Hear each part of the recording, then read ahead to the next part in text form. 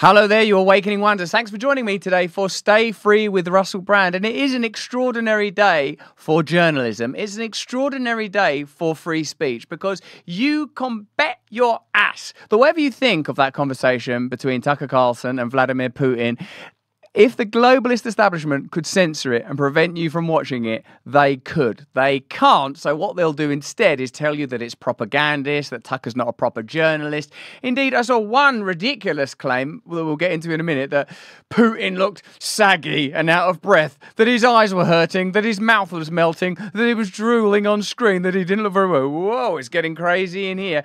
It's an astonishing event, this, for members of our community, because if you are a regular viewer of independent media, many things that you heard Vladimir Putin explaining to Tucker Carlson, you'll be familiar with. To you, things like the 2014 coup and its significance, that's not, what do you mean? What coup in 2014? Or the impeachment or encroachment of NATO on former Soviet territories, you'll be familiar with that. Or a verbal deal between Gorbachev and Reagan, you'll have heard that before. All of these things will be familiar to you if you take responsibility for watching independent media instead of propagandist media. Now, it would take a naive person indeed to assume that there's not such a thing as Russian propaganda. Of course there is. In fact, some great art came from the movement of Stalinist Russian propaganda.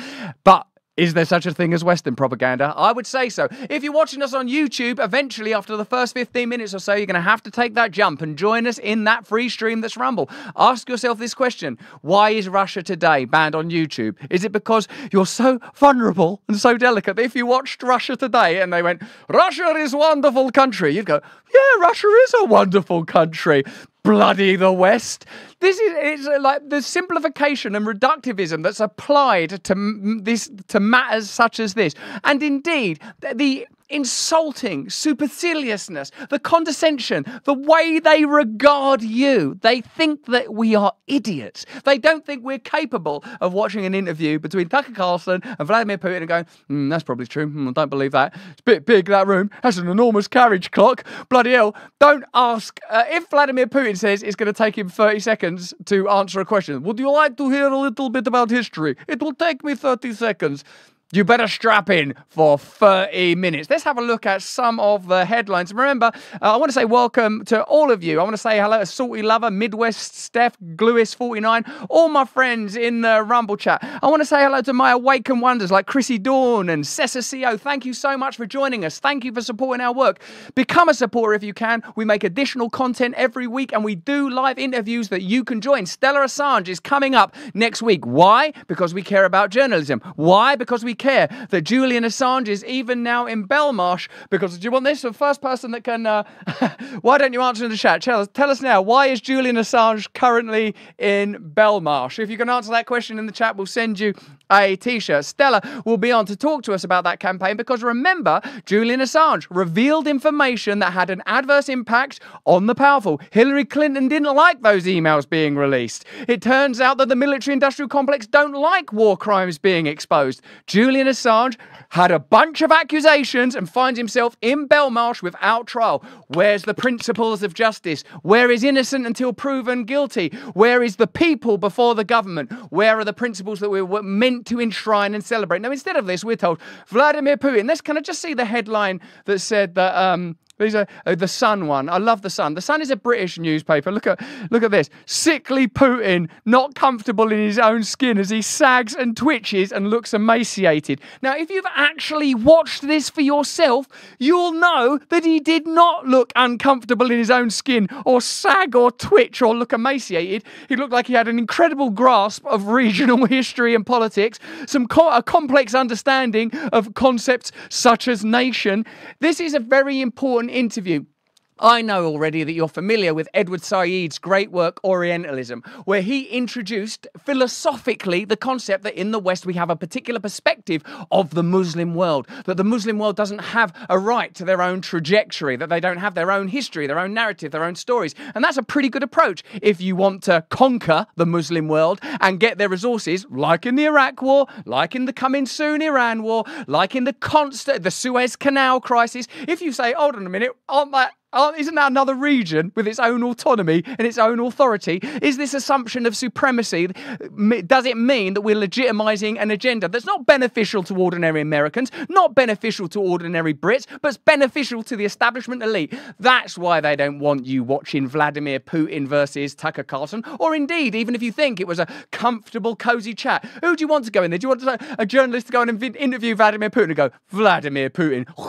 I mean, Vladimir Putin was in the KGB. There's no question that Vladimir Putin has people killed. Vladimir Putin isn't like, he's not Dick Van Dyke, is he? He's like a serious dude. That's not the question. We're saying whose propaganda and whose agenda most negatively impacts you? Vladimir Putin's, who, when you watch this interview, I think, and this I think is perhaps the most important point, I don't think he's expansionist. I'm not saying that Ukraine don't have their own autonomy and their own sovereignty and their own dignity, but there are other perspectives available. Indeed, what Putin offered at length and extrapolated on in some detail is that that region has a complex history, and Ukraine and Russia could be regarded actually as a civil war rather than an international border dispute. In fact, in America, and maybe this is something we're going to see in coming years, were there secession? If we saw Texas say, we want autonomy, we want to withdraw, or if you saw Florida withdraw and say, we don't want to be bagged up with the rest of this, how are we benefiting from being part of a nation, an imperialist project that taxes us without representation, that bombards us with media, that doesn't respect us and tries to censor us, that plainly thinks we're a bunch of idiots?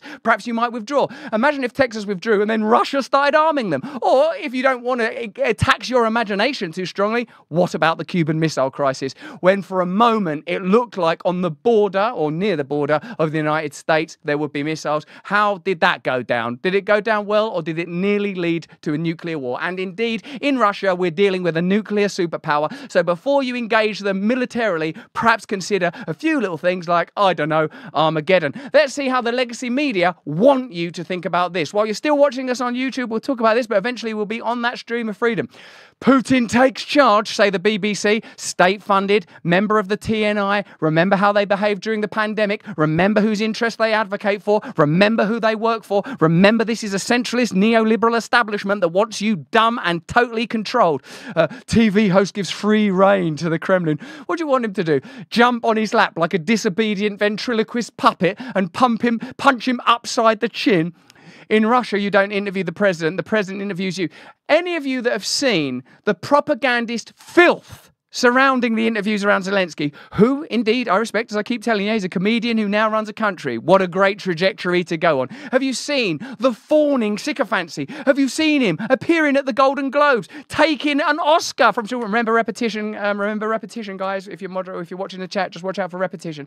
Like, have you seen all of that? The constant propaganda. We're not asking whether or not Putin conveys a particular perspective. He's pretty plain on that. He does. What we're asking you is, what's the impact of the propaganda that we're generally consuming? Softball questions, conspiracy theories, and a 30-minute history lesson. Well, I know that you lot ain't going to want to watch all of it for yourself, but we are going to talk you through some of the best bits as well as the reaction. Here are the things that I think are most significant. He says that Russia do not have an interest in expansionism beyond these regions where there are disputes that he is interested in negotiating a peaceful settlement for. He reminds us that we already know, and you already know, if you operate in independent media spaces, if you watch Jeffrey Sachs, that Boris Johnson was sent out to Kiev to scupper a peace deal, specifically the Minsk Accord. They already had a peace deal. Zelensky had signed a peace deal. Then Boris Johnson came to town and with his usual adorable bumbling ineptitude, scuppered it. And how many people have died since then? The majority of whom are Ukrainian. So this is not anti-Ukrainian. I'm pro-Ukrainian. I'm pro-human life. I'm pro-peace, as I know you are too. As Muhammad Ali said, I ain't got no beef with the Viet Cong. Why are we marching us around the world to have wars with people I never even met? There are things that I'm sure many of us would be willing to die for. Our family, our loved ones, our gods, our community. Some of you, your sports team. But do you want to die for a globalist establishment that you know's been lying to you? Or what about the Nord Stream pipeline? The Nord Stream pipeline's been blown up by Russia. Putin laughed about that because it's ridiculous. Let's have a look at a few moments. What's the first sort of funny little bit that we thought? The history bit. Yeah, let's have a look at this. This is Like, you know, don't ask Vladimir Putin a question if you want a short answer. Tell us why you believe the United States might strike Russia out of the blue. How did you conclude that? It's not that America, the United States, was going to launch a surprise strike on Russia. I didn't say that. Are we having a talk show or a serious conversation? We got Carlson laugh in there. I'm impressed that he even had the courage to do that laugh. Also, what's that room he's in? It's a sort of ballroom. There's an interesting carriage clock. There's some interesting designs on the floor. There's an interesting echo in that room. They should have done something about the echo. The quote. Thank you. It's a formidable series. Because your basic education is in history, as far as I understand. Yes. I've been spying on you for some time, very much like the American government who tried to prevent this interview happening when you were working at Fox News. Like, I'm not naive about Russia and Russia's nuclear weapons and Russia's agenda and Russia's intentions and people that have died as a result of messing with Russia. All we're really querying is, do you want to put another $60 billion into a war that's frankly unwinnable? No one wins wars against Russia. We know this. What worries me perhaps most of all is the fact that our autodidactic, instinctive understanding of global politics is closer to the truth than what the globalist agenda has conveyed to us. Like, hold on a minute, you can't have wars with Russia, can you? Like, didn't Napoleon try that? Didn't Hitler try that? Haven't they got, like, nuclear weapons? And also, just bear in mind this idea. Putin has a vision for an end to this. We've started negotiations. We're up for negotiations. We will negotiate. What's Joe Biden telling you? What's the end point for Joe Biden? And do you have any recent references of what the agenda of the military-industrial complex might be? For example, I don't know, Afghanistan, a war that drains $2 trillion of, by the way, let me remind you, your money taken to fund that war. And do you think Afghanistan's in a better state now? Do you think America's in a better state? I'll tell you who's in a better state. Raytheon's in a better state. Lockheed Martin's in a better state. Curiously, you know, they spend quite a lot of money lobbying and donating to the two political parties that run your nation, that control our nation, that control all of us, and then tell us that we mustn't watch this because it's propaganda. I think propaganda's a two-way street. So if you don't mind, I will take only 30 seconds or 1 minute to give you a short reference to history. This is half an hour before that thing ends. Have a look at this lovely meme that was going around. Mr. Putin, why did you invade Ukraine? 4 billion years ago, the Earth was in its cooling phase. But that is an interesting point, actually, in itself. You can go full screen now. Because, in effect, no, on me, God bless you. On me, that's done. We've done that. So this is why I'm watching. Because a nation is a complex thing. A nation is also a construct. A nation is an agreement, an accord. For example, if you're American, you're watching this now, you might think, oh, you know, the border between the US and Mexico, a lot of problems there, but you will be familiar, of course, that Los Angeles and Texas and San Diego, there's a reason that those states and cities have those names that are in Spanish. You know, so it's complicated. Where a country begins, when a country begins, where a country ends, when a country begins. These are interesting questions. They're not just, Putin is mad and bad. Pay for a war against him, would you? And when you finish paying for it, how about you sling a few of your children on the pyre? And the bravest people, the boldest people, the people that are willing to give their lives because they believe in their nation are the very people that are exploited for their globalist agenda. Now, the most important thing, if you ask me, let's have a look at the Nord Stream thing, because that's an out-and-out example of a total and utter blag, and also it's a little bit funny. Remember, if you're watching us on YouTube, we'll be there for another couple of minutes. We're there to invite you over to join our movement, to be part of this, where we respect what you think, we respect what you believe in, we respect your right to determine for yourself what's true and what's not true. That's what we believe in. Like, we might be making mistakes, we might be being naive in our assessment of Vladimir Putin. Guess what? I went to a state school in the UK. I might be wrong about a whole bunch of stuff. I learn all the time from watching these comments. Like, it's all a farce, Russell, says Cinet1. Nice jacket, Russell. I appreciate it. The CIA, brilliant. There's been, like, the deep state stuff that comes up when he talks about Clinton, that Clinton said, yeah, Russia can join NATO. Then he went away and talked to the people that really run America. Russia ain't going to be in NATO. Very interesting. We learned a lot. We learned a hell of a lot. Let's have a look at this little moment around the Nord Stream pipeline. Again, this is one of those things where you can trust your own instinct above the information you're given by the propagandist globalist elites. When the Nord Stream pipeline blew up, that was vital to the Russian economy because shale gas was being transferred from Russia to Germany. Massive deal, really important. It got blown up. We were told Russia blew that up themselves. That doesn't make sense. It's necessary for their entire economy. And also, haven't we all seen Condoleezza Rice saying, like about 20 years ago, that America want to capture the market of shale gas from the European nations and they have to break Russia's stranglehold on that industry? Didn't we say Joe Biden go, trust me, we'll find a way. This is when Joe Biden was more cogent. He could find his nose on his face.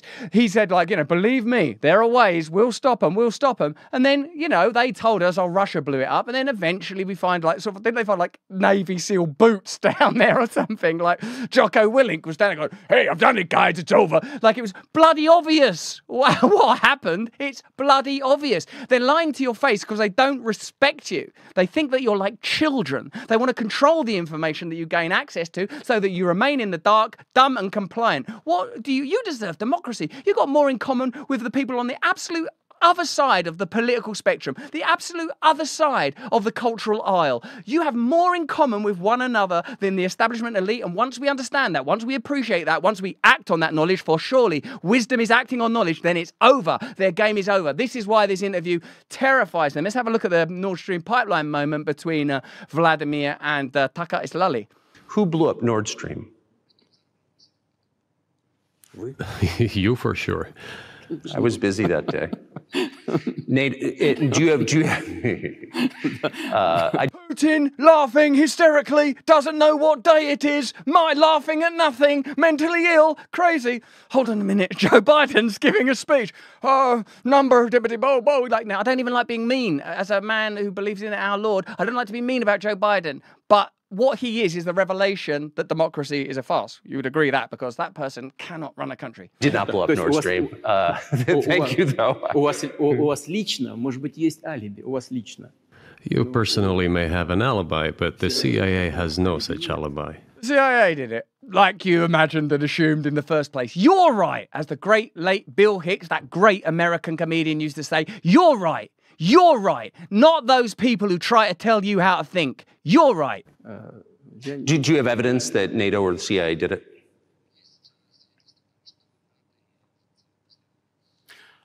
Знаете, You know, I won't get into details, but people always say in such cases, look for someone who is interested.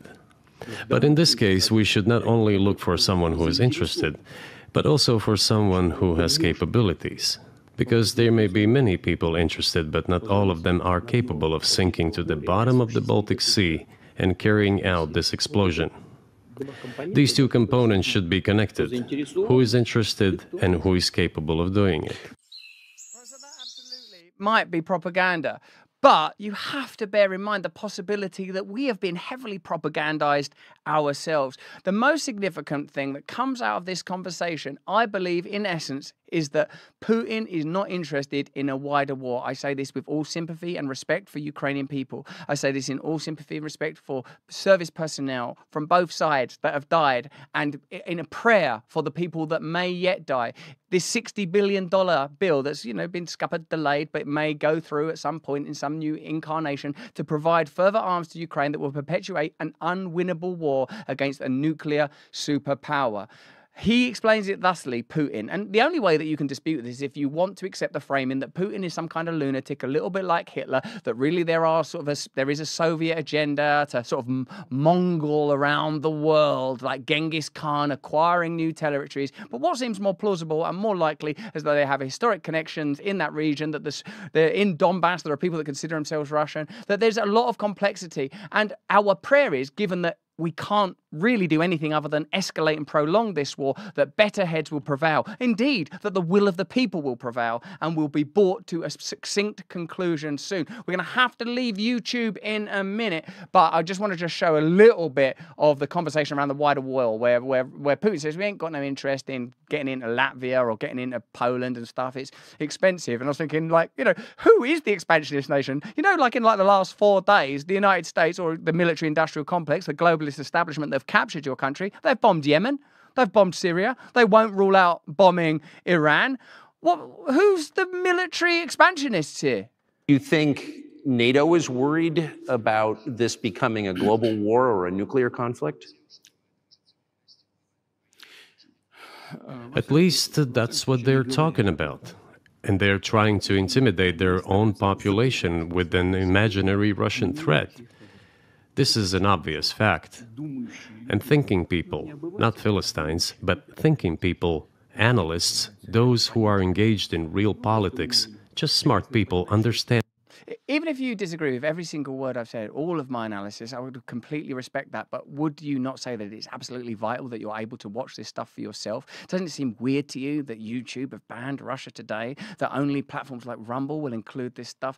Now, listen, we're going to leave YouTube in a minute, but we're broadcasting so much more. We've got so much more content. We've got content about the deep state. We got content about the military-industrial complex. We've got content about the legacy media. I want to tell you about our Awakened Wonder community, where we make additional content every single week, where we do live interviews with proper journalists. If you're watching us on Rumble, by the way, like and subscribe. It really helps us. If you're watching us on YouTube, you've got to come over. Now, you will have noticed that today I look a bit red. That's because I love the Brazilian Jiu-Jitsu, and sometimes I don't know if the Brazilian Jiu-Jitsu loves me. I've gone a little beat up and a bit smashed up today, but I'm lucky that I use Charlize, one of our sponsors, and a glorious one. Charlene, who started this company, good, solid American woman. She's on one of Biden's hate lists because she didn't respond too well in the pandemic period, and she's created this beautiful toxic-free cosmetics brand. Toxic-free, so good this stuff is you could drink it. I can't because, as you know, I'm a recovering alcoholic, 21 years, clean and serene, thanks to the grace of God. This stuff's in high vibrational Italian glass, and this toner, I mean, it might sting now because of the jiu-jitsu stuff, but oh, now that's it. That's a shot in the face I'll take, baby. If you think you would benefit from these beautiful apple stem cells that work on human skin and rejuvenate. Am I looking rejuvenated? Am I looking rejuvenated? Did you know that I'm in my mid-70s? Were you aware of that? You can get a 25%. What's the discount we're offering today? You can get a 25% discount for this, or, you know, it's coming up to Valentine's Day, isn't it? Mad holiday, really. But if you celebrate stuff like this, or if you're a person like me that cares about your skin, go to charlize.beauty and use the promo code BRAND to get this beautifully packaged set of cosmetic products. There's a lovely moisturizer, there's a toner, there's lip balm. It's all fantastic. And I really appreciate these people supporting our show, because you know what? The British government tried to shut us down. The globalists at Alphabet tried to shut us down, but some people believe in freedom. Okay, thank you. So take advantage of that offer if you can. Now, thank you. 10 years younger, they're saying in the Rumble chat. If you're watching us on YouTube right now, start the countdown. If you're watching us on YouTube, guys, you're going to have to click the link in the description, because we've got more fantastic analysis. We're going to be talking about the pipeline, mainstream media. Why are the US involved in this in the first place? And the complex concept of a nation, and our ability to have perspectives that differ from one another. And what has NATO done for you lately? Well, without NATO, well, I don't know. I mean, they've been mowing my lawn. NATO have been helping me. What have NATO done for you lately? You fund them. What have the WHO done for you lately? You fund them. What's the government done for you lately? You fund them. Join us on Rumble right away.